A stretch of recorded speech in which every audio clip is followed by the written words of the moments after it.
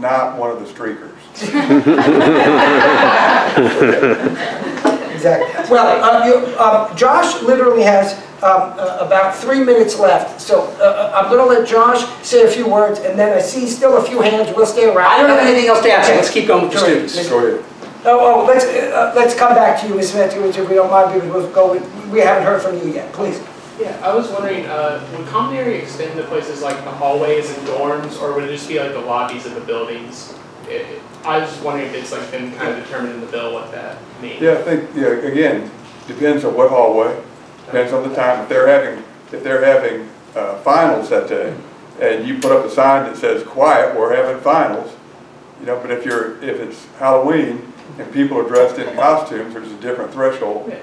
So, but that's why they have some freedom to make those choices, and that freedom to make those choices and set those parameters varies every day in every location. And that's why I think it's important that there are some guidelines out there to set that. You guys have any? I think that's exactly right. You know, the notion of time, place, and manner restrictions, how the courts have looked at those, that's not a new notion.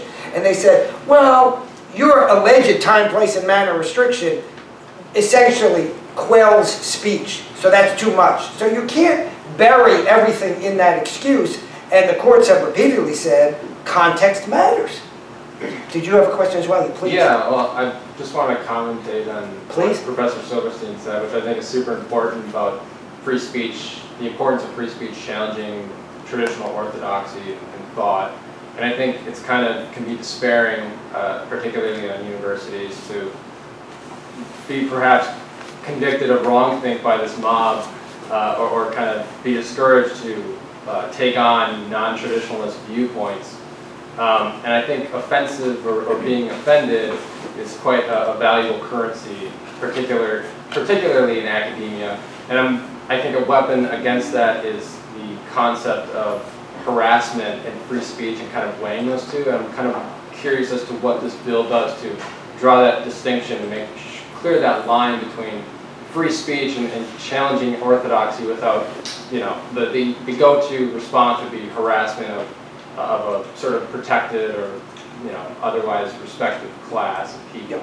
It's a wonderful question, and the bill explicitly says that harassment, discrimination, I think 2 other categories, remain prohibited. Now, where's that line drawn? It can't be drawn in the statute. Courts draw those lines.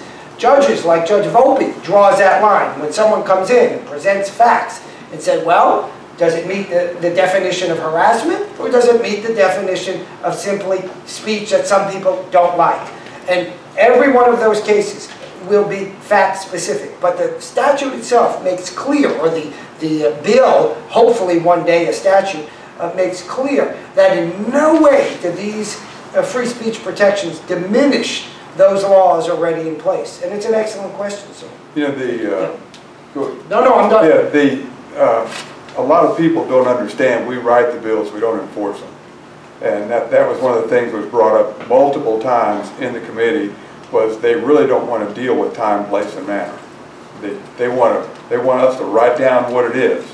And we said, no, we give in bills broad guidelines, and then the courts are the ones who decide where that specific line is, because every case is different. And we're not going to draw it that closely. You know, I've been amazed at the other 2 places I've been. I doubt we'd see raising hands here. When I asked how many people believe hate speech is illegal, I don't believe how many people raised their hand and said that yes, hate speech is.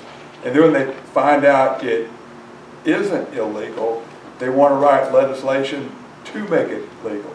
Matter of fact, there's one of the committee members actually said that out loud, that they don't like the fact that people can say mean things to each other. Did y'all ever have that experience where you experienced hateful speech in school, something that really upset you? You couldn't? Oh yeah, probably. Yeah, probably. From a professor?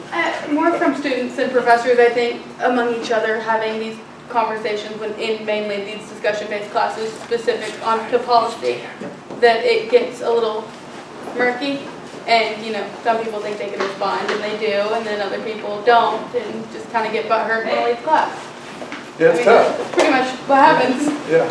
Yeah. Well, I gotta tell you the story, the story of when I met Senator Sullivan. And he tells this story often, and I tell it often, and it probably comes out slightly different from the two of us.